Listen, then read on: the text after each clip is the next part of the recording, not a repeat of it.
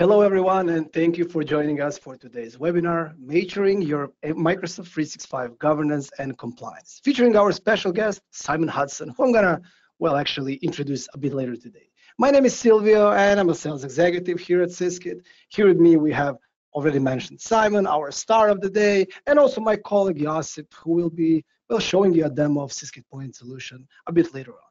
Now, for starters, let's introduce Syskit as a company. Many of you already probably knows us as a company, but yeah, let's do a brief introduction. So we've been on the market for 14 years. We're a software development company. We develop products for Microsoft 365 governance and security, as well as for SharePoint on-premise, although these times are kind of coming to an end. We currently have more than 3,500 customers all across the globe. And those are ranging from, small businesses up to our large corporations with a couple of hundreds of thousands of users. We currently have 4 products, including our award-winning SP Docket for SharePoint on-premise. And, the star of the day from the product perspective, which is Syskit Point, our flagship product for M365 governance. Now, a few words on the housekeeping here before we start. All registrants of this webinar will receive a recording within a few days after it ends. After the presentation, we will have a short demo of Syskit Point, where Josip is going to actually show you how Syskit Point can help you gain visibility over M365 environment and generally help you enforce governance processes. And after that, we're going to have a Q&A session where, Simon will be waiting ready to answer all of the questions you may have. So yeah, just for that, just use the Q&A function on the right side of the screen and ask your question throughout the entire session, throughout the demo, throughout the Simon's presentation, whatever. Okay, finally, it is my pleasure to introduce our special guest, Simon. So Simon Hudson, he's a Microsoft MVP and entrepreneur in residence at the University of Hull.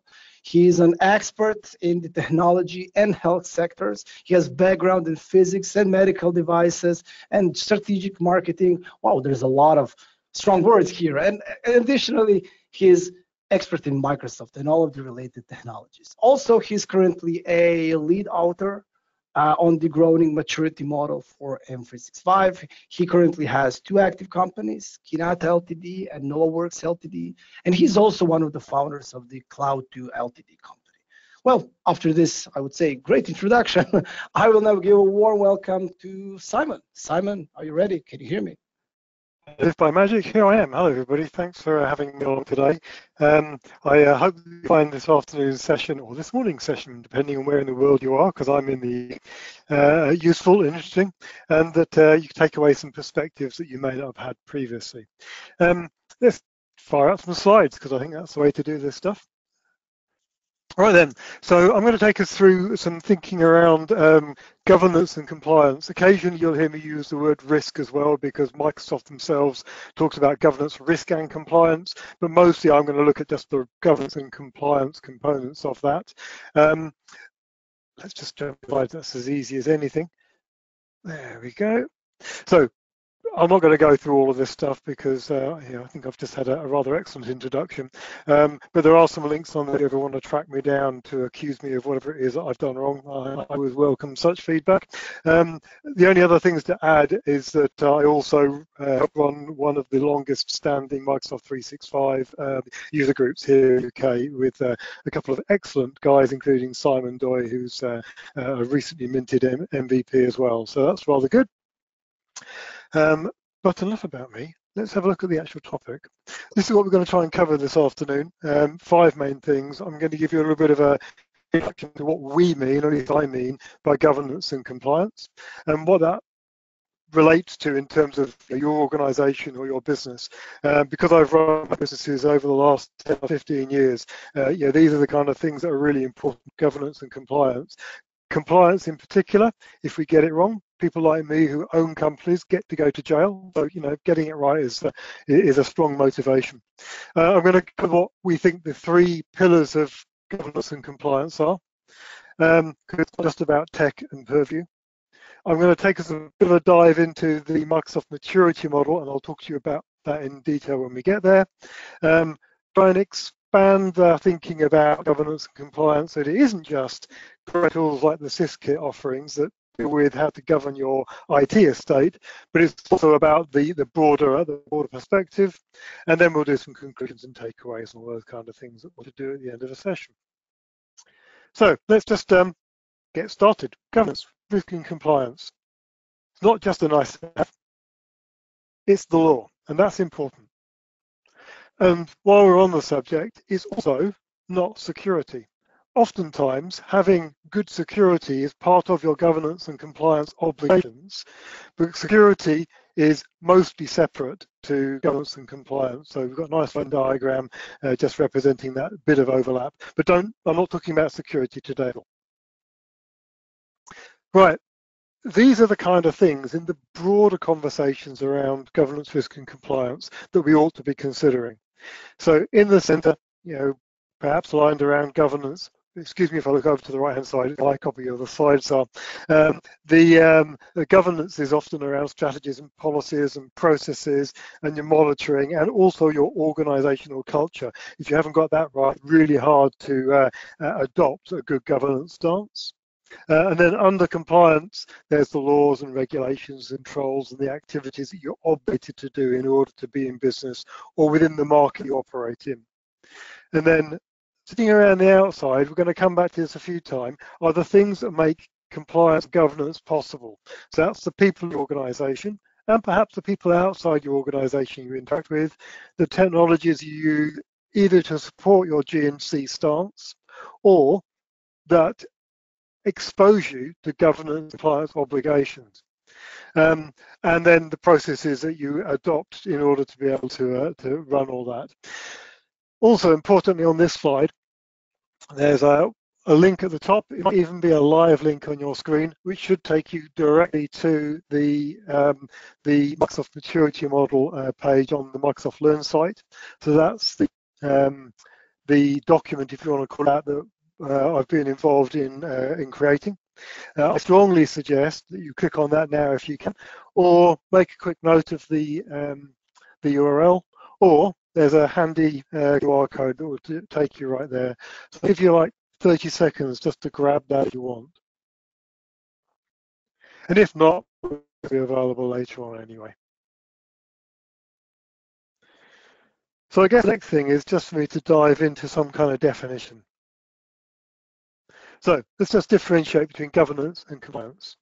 So governance, I'm not going to read out all of these words because you can do that yourself, I'm pretty sure. But in governance, it's about making sure you've got appropriate processes and culture and safeguards in place to do the things that you as a business choose to do. So that'll include things like financial controls, HR management, security and permissions, those kind of things around your IT estate, all the kind of things that make you a good, decent, safe, reliable business. On the right-hand side, though, you've got compliance. These are the things you've got to do.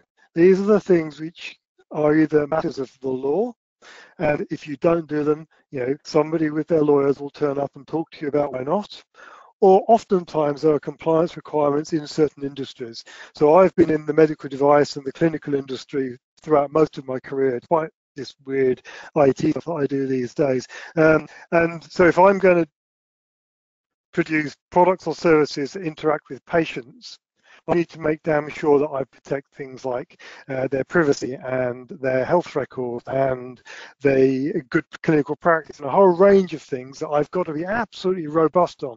Some of those have legal implications, but equally there are market requirements such as quality standards and good and best clinical practice that I have to comply with in order to be allowed to sell into that market by the market itself. So compliance has these two aspects, the law and the requirements for your market, and you've got to be able to meet all of these things.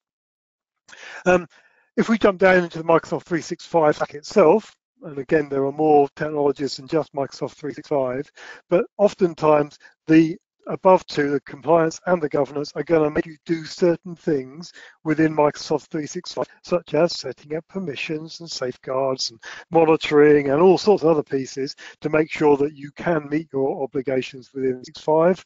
The great thing, and we're not going to go into it in great detail in this session, but I do some other sessions with the lovely Nikki Chappell, who co-wrote some of this session with me, about how things like Microsoft Purview do a lot of the heavy lifting for you.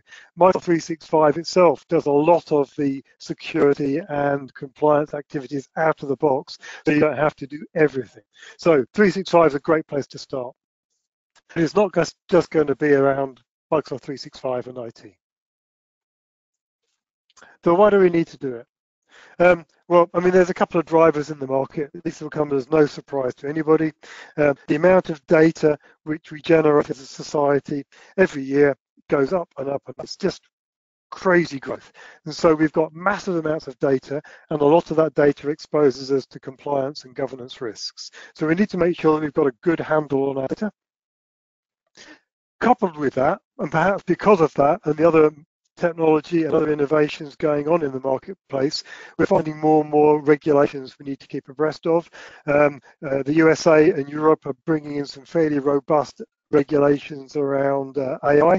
The UK is a little bit more open-minded about the use of AI at the moment, but that'll change if there's any major problems. But we need to be able to keep the front foot of watching what the regulations are, because otherwise you could be in non-compliance with the law without even realizing it. So we need to keep an eye on regulations. And then there are the commercial and financial risks associated with not being compliant. And there's some really great stats out there about the number of businesses that do a data privacy breach or have a security breach, and the number of them which go out of business within sort of 6 to 12 months of that breach. So there's some serious risks of being not compliant. Right, so we're just going to bear that in mind, that there are some major drivers and that the executives in your organization are absolutely exposed to that. But in a lot of countries, not every country, but certainly in the UK, and I'm pretty sure in the US too, if you are the individual who's responsible for some kind of regulatory or legal breach, you are also to be personally at risk of being hauled in court and being fined or worse. So when we come to look at issues of G&C, not only do the exec make sure they get their G&C stuff right, but you as an individual also carry responsibility and accountability. So I've touched on this, but I'm just going to say it again. The risks of not being compliant for the 3 buckets: damage to your organization, in terms of your reputation, your ability to sell, operational and financial losses, and direct or indirect fines. Right, let's move on. So there's 3 core elements to all of this, 3 underpinnings, if you like, the pillars that let you do governance and compliance. And in particular order, because I think that the order is important, we'll start at the left. The most important thing to getting your governance and compliance right in any organization are your people and your leadership. I think that good organizations, mature organizations, start with that. They make sure that their staff understand that they are accountable, they understand that the processes are there to protect them and to protect your clients, and they establish a culture that doesn't just lip service to governance and compliance. Actually, the really good companies treat governance and compliance as a strategic tool that differentiates them from their competitors. So, pillar 1 is about establishing those people-facing processes. They will manifest themselves in terms of policies and procedures, active training, guidance notes, people with specific roles and responsibilities around governance and compliance, probably with some kind of oversight role as well, and the ability to report back throughout the business that they're doing it right. And in all the companies I've run, we've had that. We've been able to raise issues at board level. We've had board level oversight of governance compliance, and then we've rolled that down through the organization. And we've had active processes for lifting any concerns anywhere within the organization and the staff up to board level. So staff and leadership. Second major pillar is the management tools themselves. So what processes in particular are you using in order to track, manage, and act on any GT weaknesses or breaches? So we typically have, and I have this again in all of my companies, a risk register. We consider where all the governance and compliance risks may be. We take active steps to eliminate or minimize or manage those risks.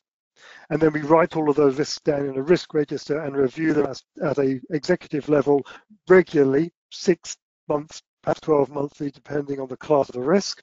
And we do this with classification. I'll touch on that later. And make sure that we're continually identifying new risks, writing them down, and actively managing them and allocating those management tasks to individuals or teams within the organization. We then manage incident logs. I do have a clinical company, and I have had to deal with a couple of clinical incidents. Thankfully, mostly not our fault, but there have been a couple which were.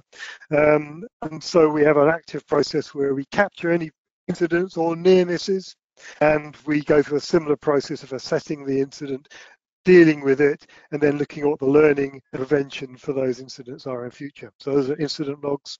And then off the back of the things, active action plans.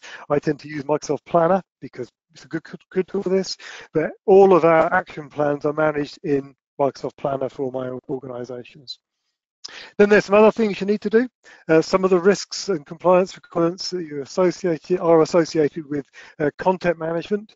Lots of organizations don't have a great mechanism for looking at their content, their documents and other assets, and making sure that they're kept up to date, that they're expired when they should be, deleted when they should be, or they're reviewed and recreated at the appropriate points in time. So a good position, and certainly a source of non-compliance, is if you've got key documentation in your organization that is not being actively managed, updated when appropriate, trained out to everybody, or removed as needed.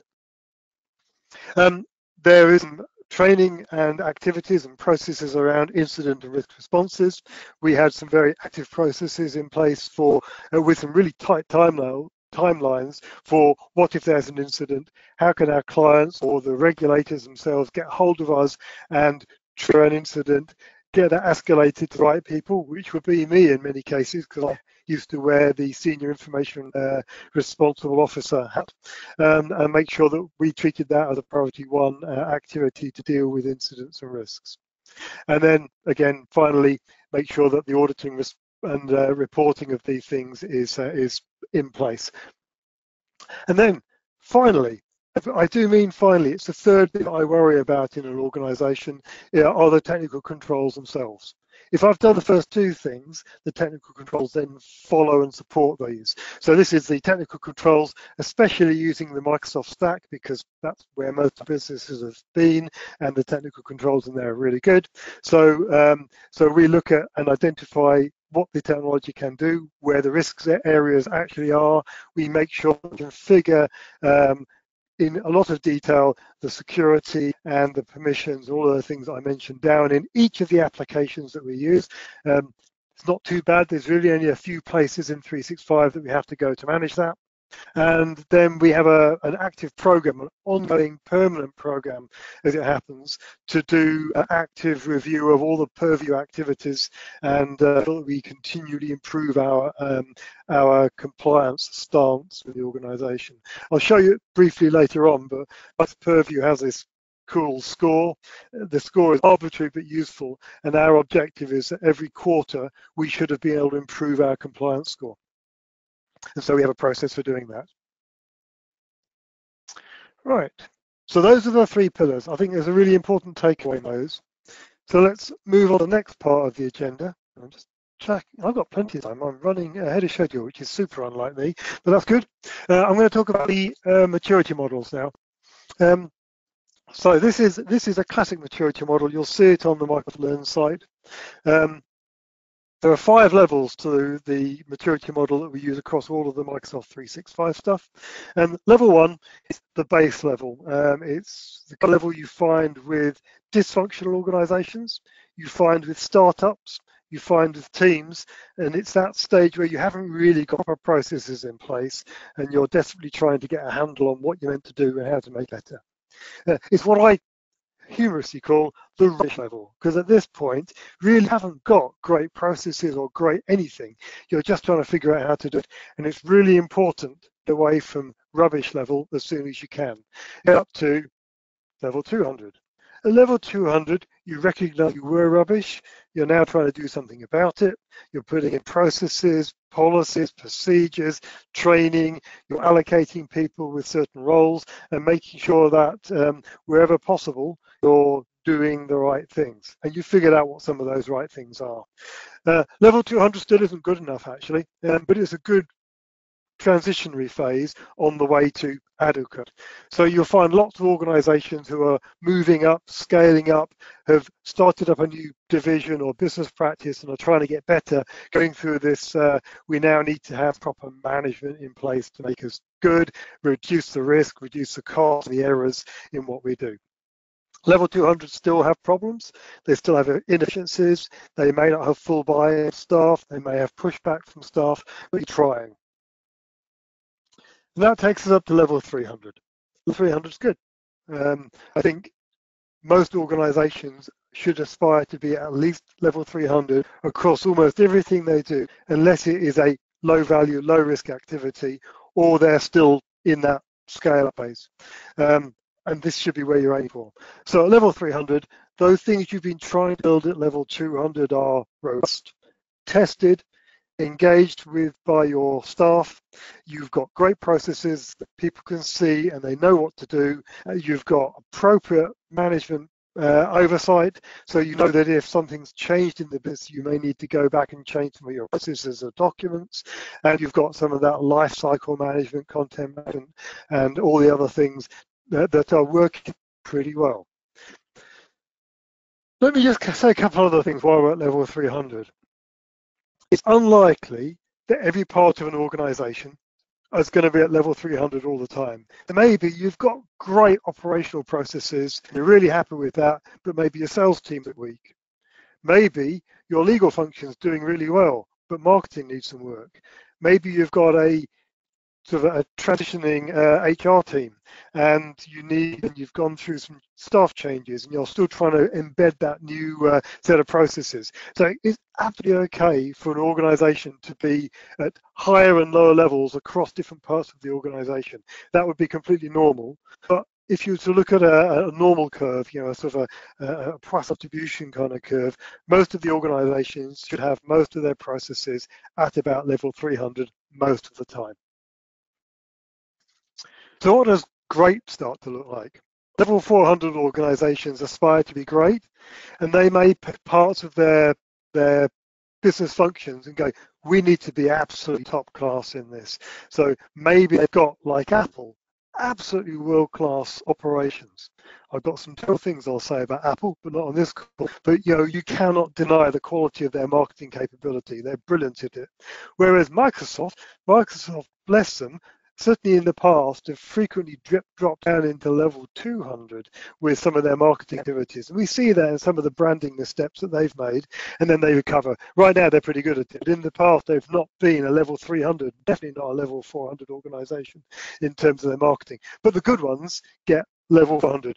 Microsoft are at least level 400 with things like their cloud computing, data centers, all that kind of stuff. And I'll even make a case that they're level 500. So level 400, really efficient, active processes, using feedback from the monitoring processes to continuously and proactively improve what they're doing, actively looking at regulations and making sure they're anticipating what the next set of regulations are going to be and get onto the front foot with all this stuff.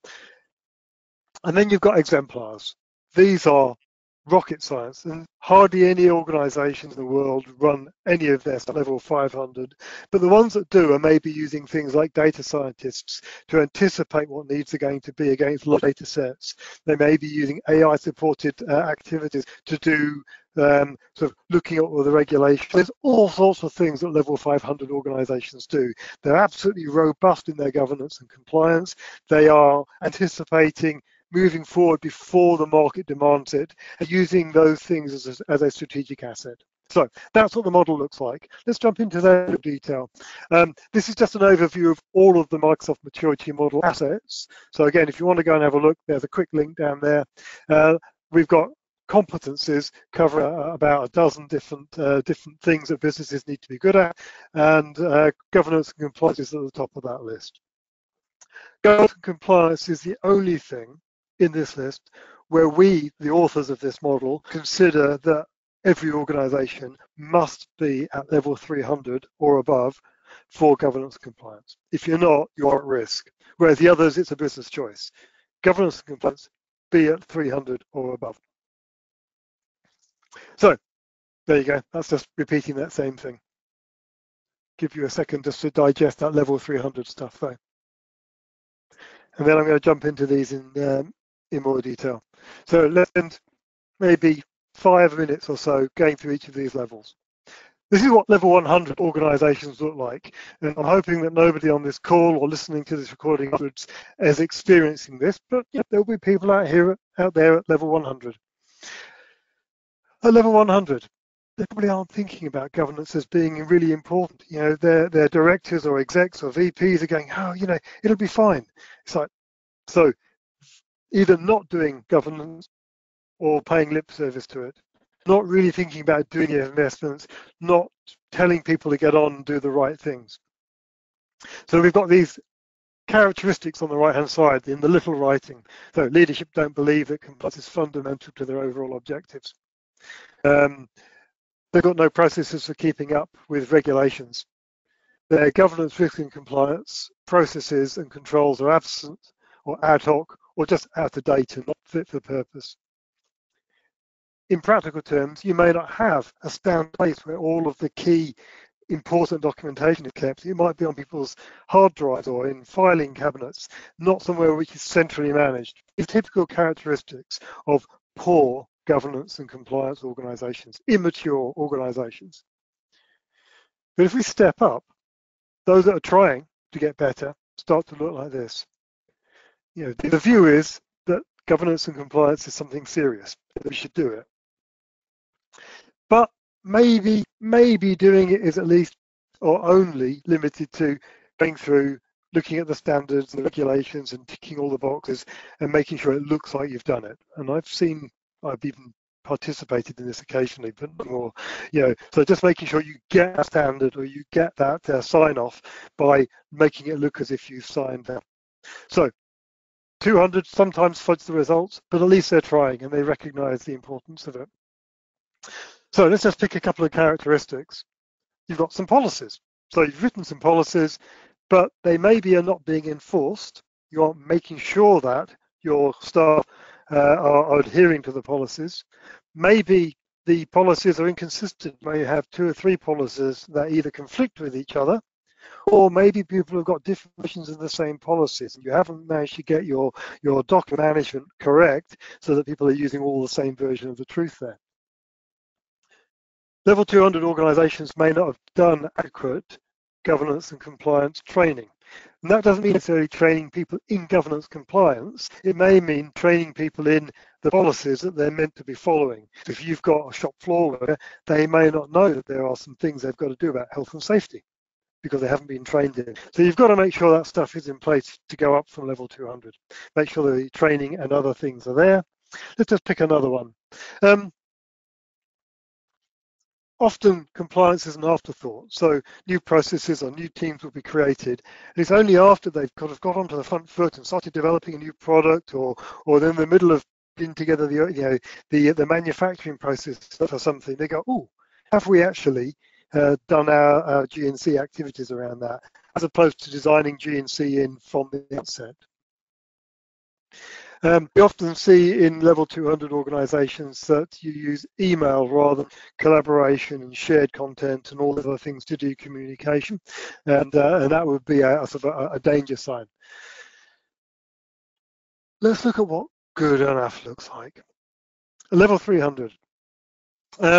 So level 300, the organization itself, that means execs, managers, and most staff understand that compliance is essential to run their business.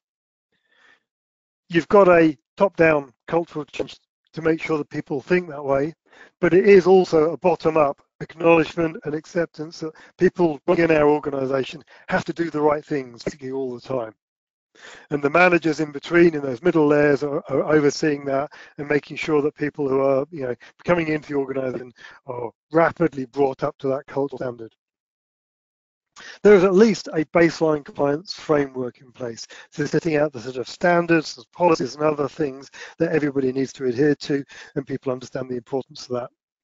And there is some mechanism for measuring how good the organization is at the compliance activities. It's not enough just to put it in. Level 300 organizations are going and testing those processes time to time and making sure that they're still fit for purpose. So again, we'll just cut a couple of these individual characteristics and we'll move on. So compliance activities, for example, are frequently event-driven and use things like audit, regulatory deadlines in order to make sure they're done. So this would be common for us when I was running my clinical companies. We used to have a couple of things we used to have to do every year. There were standards for the NHS, in my case, that we used to have to recertify for every year. And we use that, we'd say, this date's coming up in end of February, so here we are in January. We better get on and get those compliance activities done. And so we would, at this point in the year, kick off a program of work. That's absolutely fine. In fact, it's good. We'd have a diary or a planner that kicks off these events every year to make sure that we remain compliant. It's not perfect. We'll cover that again on the next slide, but at least we're doing it on some kind of triggering event, saying this is coming up. Let's make sure we've gone through this process. What else? We would do things like look at our risk level and review it and make sure we update it. So we'd go to our risk logs and review those probably annually. There might be, and this is a risk, there might be limited or misplaced confidence that all the things that we should be doing, we are doing. And we may not know whether we're doing everything that we should. So, there's some gaps still in our knowledge, but we're trying. We'd have strong content management tools. We'd be fairly confident that all of our Microsoft 365 estate has got appropriate controls in place. It may not be perfect, but it's appropriate. And we're starting to use more advanced things like automated tagging and labeling of content to make sure that the right things get dealt with in the right way. So level 300, it's good enough. I'm going to just pick a couple of things out the higher levels and then move on.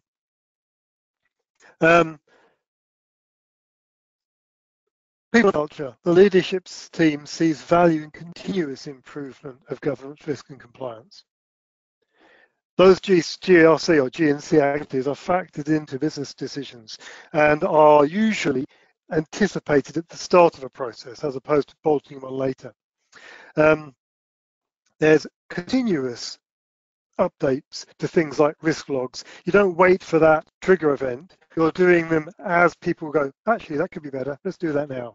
So there's a whole bunch of things that level 400 organizations do proactively, as opposed to waiting for a deadline to drive it.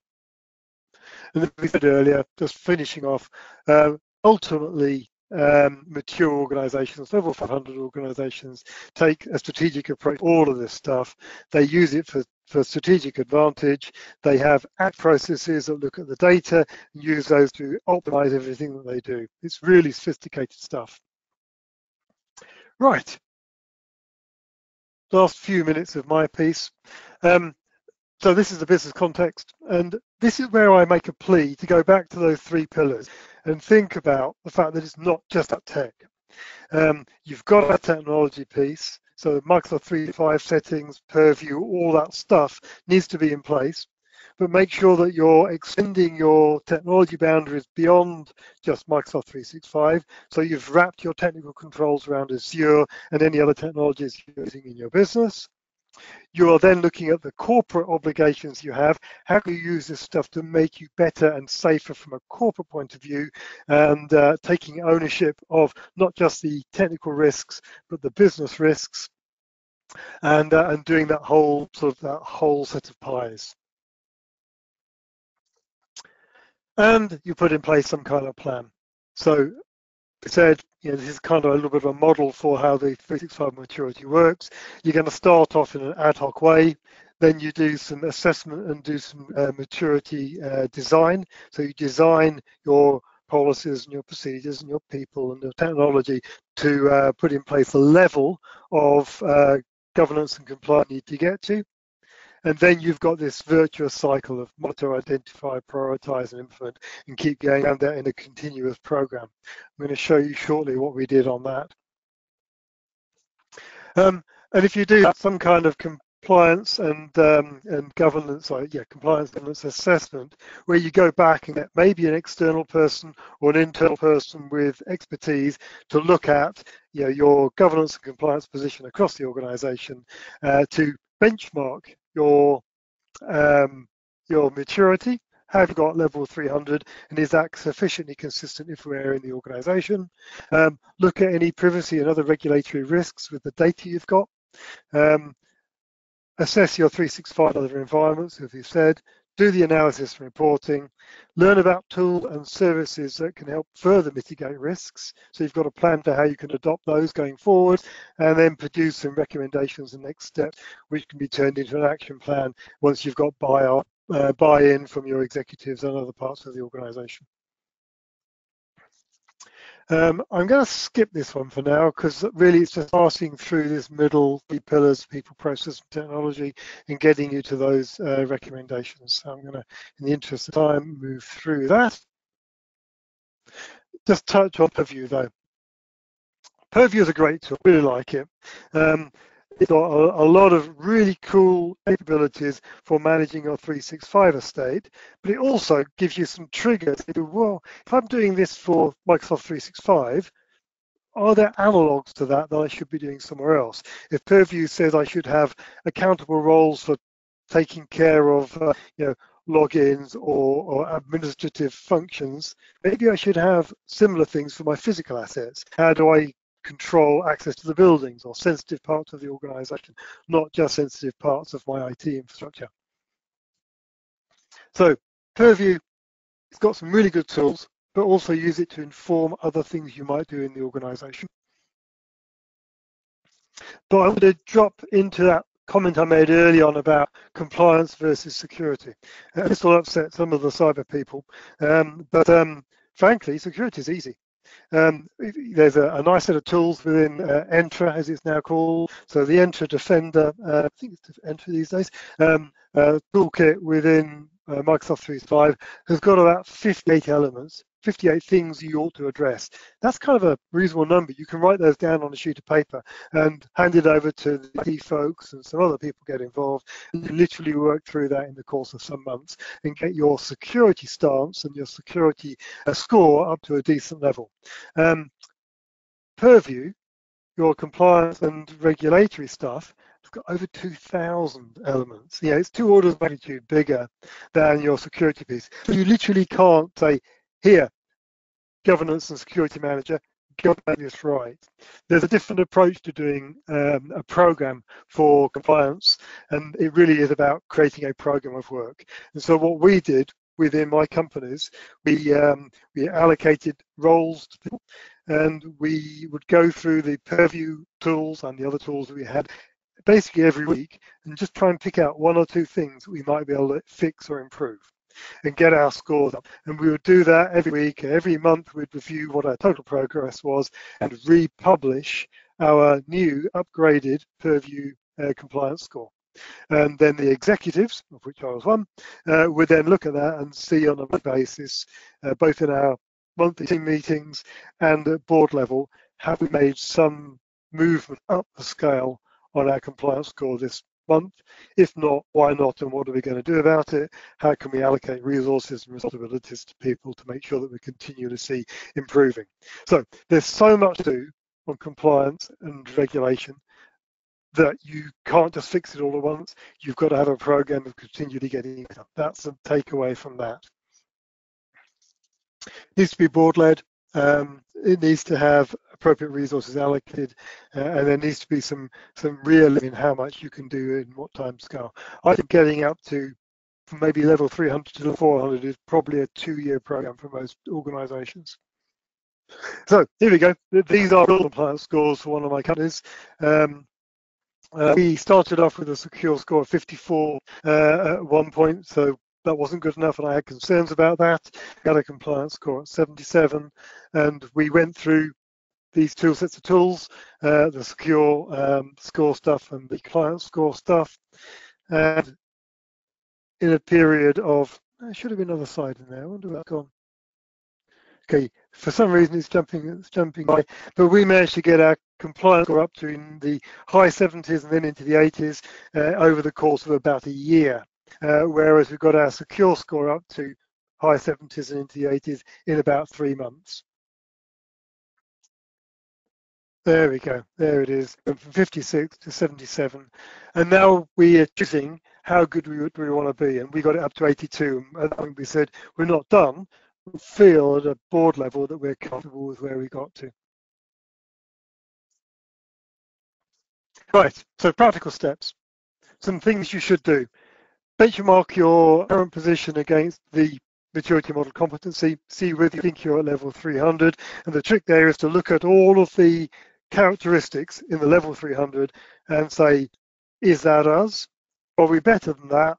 Or are we not as good? And if you're not as good, write that down as an action item and go fix it. Make sure that somebody at board level is convincing the other executives that this is something that's important to do, and that the progress towards sufficient compliance is owned at a board level. Get your strategy and priorities right. If you haven't got board-led strategy, you can't really expect your managers and staff to get it right. So it's important that the board actually lays out priorities and strategy.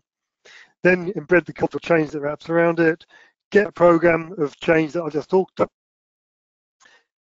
Figure out which things you're going to focus on initially with Purview, because it's too much to do all at once. You just can't eat that Purview elephant. And start to build some other tools. Don't rely on Purview to fix everything for you. And I'm going to show you that right here. So this is my clinical company. We built using SharePoint, and actually our staff access this through Teams, and that's a different conversation. But we built a GRC portal within SharePoint and floated it out through Teams. But this is where we managed all of our non-technical and technical governance and compliance activities. We tracked all of the different standards that we were obligated to. You can actually see our risk down here, our incident log down here. There's actually no open incidents here. I'm not going to show you it all, but we had about 6 over the course of the previous 5 years of incidents that we dealt with, and so I can track that and I show auditors and our staff and our clients that how we dealt with that kind of things. And we were really on the front foot. We were at level 400 for things like incident management within the organisation. We've got a risk log over there, all these different things. So don't just rely on Purview. Build yourself additional tooling to manage the wider context. We had our training program in the portal as well, all sorts of stuff. Where you should start. This is just a simple priority, but I think it's important. You look at where your risks and compliance needs are in the organisation, and I always take the view out. I look at the thing which is quite likely to happen, and I look at the things which are going to really hurt me or my business, and I prioritize those first. So this is a heat-graded risk score matrix. Feel free to use it. It's in the public domain. I just use a low, medium, high, 1, 2, 3 score on both of these things. And the things which are high impact and moderately likely to happen, the things that are medium impact and quite likely to happen, and everything above that, we deal with as a priority. So I go back to that previous slide where we took a view on priorities, and our program of work. We will be dealing with these 5 and 6 level activities straight away. I wouldn't feel safe as a director until we were comfortable that those were under control. And once those are done, I'll move on to the medium level ones. And the things down at 1, you know, the green zone, frankly, I'm not that bothered about those, so I'm not going to fix those anytime soon. Right. Just a quick mention of licensing, because if you're going to use the Microsoft stack, you need to understand the cost implications. The short version is that you probably need to have equivalent of Enterprise E3 licenses in order to be able to access most of the tools you need within 365 to get level 300 above compliance. So there are some costs there. If you're running on the business licenses, not the enterprise licenses, then we're talking business premium. But make sure that you've got E3s or above, and mostly when you start hitting maturity level 400 and above, you're putting through features which are in the higher license levels, E5 and some of the premium plans. So I'm afraid there are some costs. Right, just some best practice, some takeaways for you. You can't fix it all at once. Don't expect to jump right up, get to level 300, stabilize yourself, and then work on those priorities. So crawl, walk, run, that's the approach. And it's based on that risk matrix that I showed. Be realistic, be pragmatic, make sure that you do things which are good enough, not things which are perfect. Better to have a good enough process that everyone uses than something which is perfect and is a year late getting into day-to-day use. And before you start, look at where you are now. So do an assessment, look at where you are, look at the benchmark, make sure you've got a reasonable place to stand before you start to try and do the one. And make sure you involve all the right teams. That could actually be everybody. Finally, we're in a Copilot era. I've been running Copilot for a month or so now within 365. Love Copilot, really powerful stuff. There are a couple of risks associated with Copilot. Copilot and associated AI can expose information that you didn't realize was exposable. So make sure that you've got your data governance correct in your Microsoft 365 estate. If it's in the graph and it hasn't been secured with appropriate permissions, Copilot will find it. So I've got this new variant on Gigo. It's not just garbage in, garbage out. Garbage left in your data center, in your 365 stack, can result in Copilot making up nonsense. So if you've got out-of-date policies and out-of-date sales documents still looking around in Microsoft 365, and you ask Copilot to, example, produce me a new proposal based on my sales documents, it could be using stuff which is no longer relevant. So make sure you've got your data lifecycle, your content lifecycle management nailed down. So if that's GLICO now, that's my new acronym. Just to remind everybody, Copilot isn't one thing. There are over 200 different Copilots, and they vaguely fall into buckets. So there's a lot of them. So make sure if you're using Copilot-based AI, you think about the wider application stack, and are there any other places, not just 365, where Copilot could be pulling out things that you probably should have secured. And just a reminder, because I like this slide, AIs are now at the point where, for things like speech recognition, classification, content extraction, AIs are at least as good as people. So it'll find stuff that people haven't found, which is good, but make sure you've secured the stuff that they shouldn't find. Right, so I'm going to wrap it up. Let's just finish with compliance. I'm going to read this slide. It's not a project, it's a lifestyle. It's a matter of organizational strategy. Start small and grow. Don't just look at Microsoft, and definitely look at everything beyond IT. And I'm going to stop there. There's now an opportunity to raise any questions that people may have, or challenge me on anything I've said, or ask me to expand if you'd like. Yeah, thank you, Simon, for the awesome presentation. So everyone, again, if you have any questions for Simon, just type them over in the Q&A section. Just before we do that, we're gonna give Simon just a short break, and we're gonna actually employ our friend Josip here to actually do a quick demo on how SysKit can help you, well, gain visibility over M365, and generally how it can help you with data governance. Josip, you ready? Yes, I am. Hopefully you can, everybody can hear me. Yep. Great. So Something that Silvio mentioned at the start of the webinar is SSK Point. This is our flagship product that helps you govern your Microsoft 365 environments. What does Syskit Point help you in more details is, if you're regardless of your organization size, and even if your organization deals in a highly regulated industry, Point will help you to get a better grip over user access, inventory, and management across all of your Microsoft 365 workspaces. You can also enforce different governance policies, something that Simon mentioned, that was his topic throughout his whole presentation.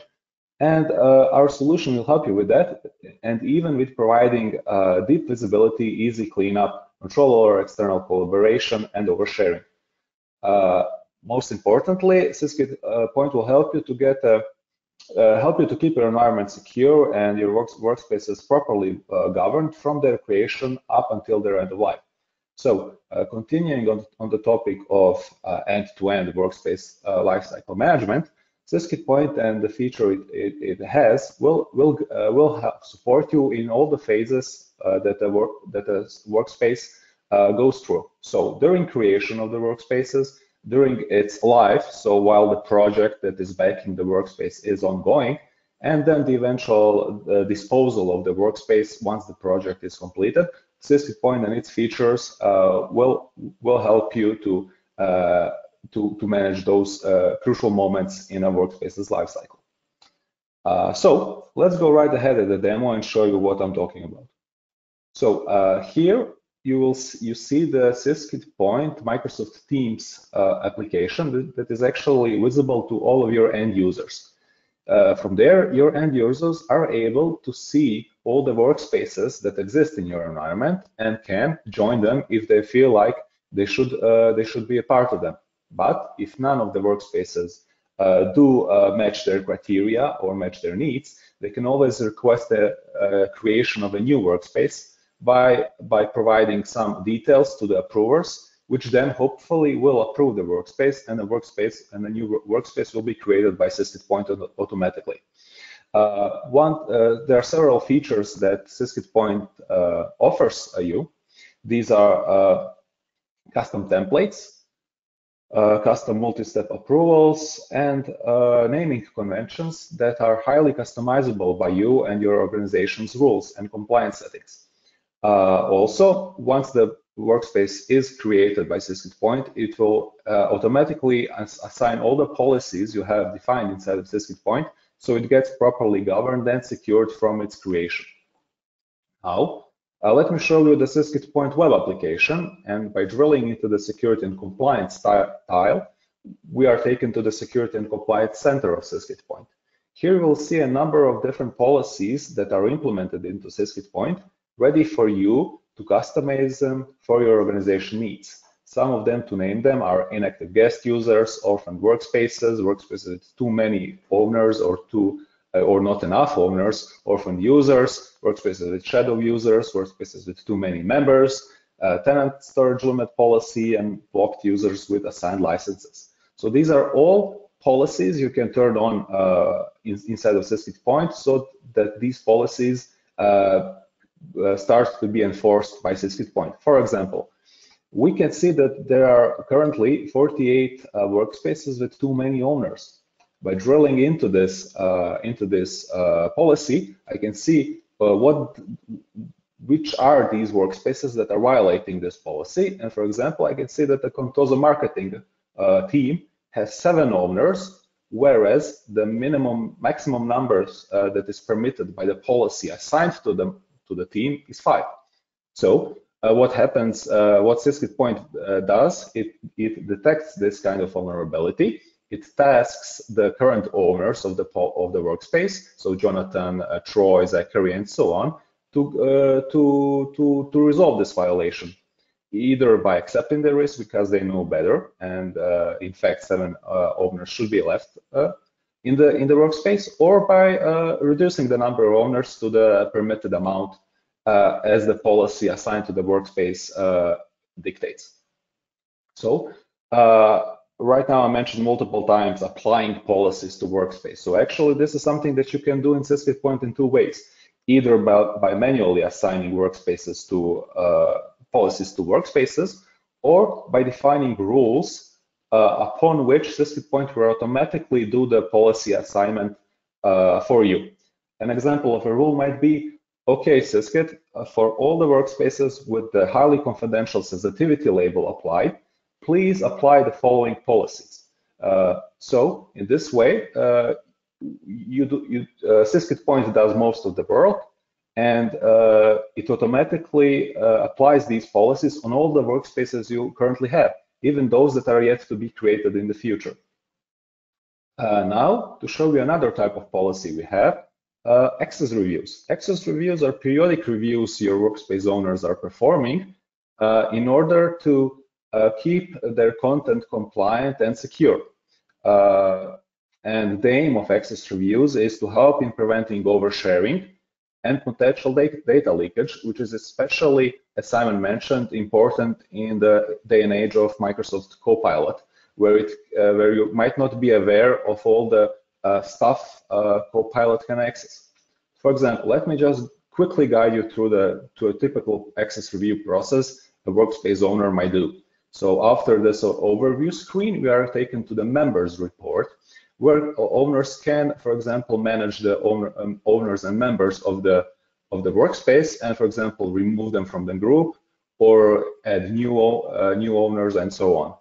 The more interesting report is the sharing step, where owners can quickly identify, for example, all the externally shared content inside of their workspace. Here I can see that the HR practices folder has an anonymous access link that is enabling anyone with this link to access all the files inside of this folder. Something that might raise my eyebrow, for example, if I were the owner of this workspace, and I might do a quick remove sharing link action to clean this potential data leakage or an oversharing out, clean it up. And yeah, I'm just going to close and continue later because I don't want to resolve the violation review right now. And in the end, I just want to tell you, so now we encountered our project is done. The workspace that is related to the project most frequently just stays in your environment. It presents some clutter in your environment. Usually it's not accessed like for 2 years or even more. And SysGitPoint has an automatic inactive workspace detection system that will also task workspace owners to make a decision on the fate of the workspace. They can either delete, keep it, or somewhere between archive it, and archiving more means like freeze it in time, preventing any access to it. So and yeah, with this we have come to the end of the demo. I just wanted to mention that Sysgit offers you a 21-day trial for SysGitPoint, so please be sure to get the demo, to connect SysGitPoint to an environment, and play with the features I just showed you and the many more that we have built into Sysgit. So yeah, that's all from me. Thank you for listening, and back to you, Silvia. Yeah, thank you, Josip. It was an excellent presentation. So now it's time for the Q&A session with Simon. Simon, you ready for some questions? Yep, sure. So we're nearing a bit on the time here, so we're not going to read all of them, but we're going to pinpoint some. Okay, so are there further resources / recommendations for the Copilot governance aspect you covered? Right, so obviously Copilot is relatively new and it's very much an evolving landscape. It's actually quite hard to keep up, to be honest. There are some resources. I haven't got those linked easily to hand, but I'll dig them out and make sure that Sylvia et al. Have access to those. It might be worth having a look, especially if you're a large organization, at the Copilot Hub, I think it's called. But there's a whole bunch of onboarding resources that Microsoft have created for a lot of organizations, and they are just in the process of getting the equivalents for smaller organizations. And some of those include some of those governance activities, especially around things like data security and cleaning your data. So I'll dig some of those out. Okay, great, thank you. Next one is, okay, regarding licensing, a level 300 requires at least enterprise E3, but E3 purview is very basic. Should we consider the E5 compliance setup? Is the increase in functionality worth the additional cost, or is it only worth if you want to move to level 400? It's a fascinating question. So my colleague Nikki Chappell, she and I do quite a lot of sessions on GRC together. She mostly deals with large organizations, enterprise level organizations, and the first thing she usually says is you need an E5 license in order to get all the cool stuff that comes with that around governance. Most of my clients and the companies I've owned have been smaller organizations, and I think in a less complex organization you can get away with the E3 licenses because you can probably get your arm around the rest of the business and do some of the things that Purview at the E5 level could do for you, but you can do it semi-automatically. So as opposed to fully automatically. I think it depends on your circumstances. I'm very conscious that the E5 licenses are not cheap, as is Copilot, not cheap. You can definitely justify the cost, but executives may need some help to work out why they should be spending that many tens of thousands of dollars extra. So, so start with E3. Look at your priorities and your strategy, and if that pulls through the need to do more sophisticated stuff, then you go back to the execs and say, you said the strategy is this, the priorities are this, to do these things, we need people to have those E5 capabilities. So that's the way I do it. So the answer is yes, of course they're worth it, but only once you've justified the fact that they're worth it, you know, and that'll depend on your circumstances. But yeah.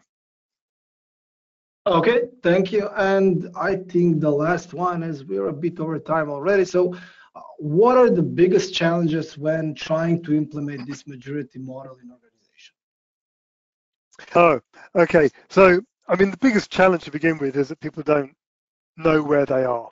So the first thing is to digest enough of the maturity model. It's really dry, to be honest, but to digest enough of it by looking at those individual characteristics and deciding, you know, where are we at? That's the first challenge. And getting management executive support for diverting resources into that. So I think that's the first challenge. Once you've done that, actually, it becomes a habit. So getting started is the hardest thing.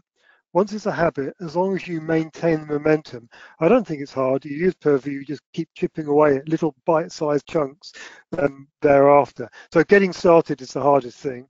There is a bit of a challenge about getting your board or your executive team to understand it at the right level to be able to set their priorities as well, and not for them to just get focused on certain things.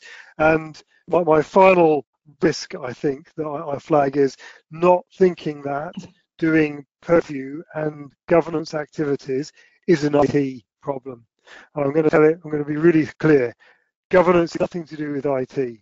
IT have got their part to play, but the moment I see an organization says, oh yeah, we're doing governance and compliance, we've given Purview as a project to IT, I then have to go and have some fairly robust conversations with their CEO about, you know, you haven't understood what this is about at all. So it's not an IT thing, it's an everything thing led by executives. Okay, thank you a lot, Simon. Great answers here. So the rest who weren't answered will be answered via email. And I think it's time to, well, slowly wrap up the webinar. Thank you everyone for joining us today. As mentioned, everyone who registered will receive a recording of the webinar in a few days. Simon, thank you again for joining us today, for giving a great presentation, for answering the question. It was a pleasure having you here. So yeah, is there anything else you'd like to say to people here before we wrap up? I love doing these things, so thank you for having me. It's great. I think it's also really important that we try and spread the word about, the importance of governance and compliance and the broader capabilities of that maturity model. We focused today on the GRC one, but go and have a look at all the other ones and see how those can help you in your organisation. Reach out to me or the wider team to ask for help or give us feedback. That would be great. And also just to say that the slide deck that I've used today, Silvio, you're very welcome to share that with attendees or post a link to it up on the Syskit site so that people can access it. Some of those links that I will share later are also in the last slide of the deck, so people can have those. Thank you, everybody. We will do so. Yeah. Okay. So if you have any further additional questions regarding Syskit Point, any of our products, the webinar, just reach out to us at sales@syskit.com. It was a pleasure having you all here, and well, until next time, take care. Cheers, everybody.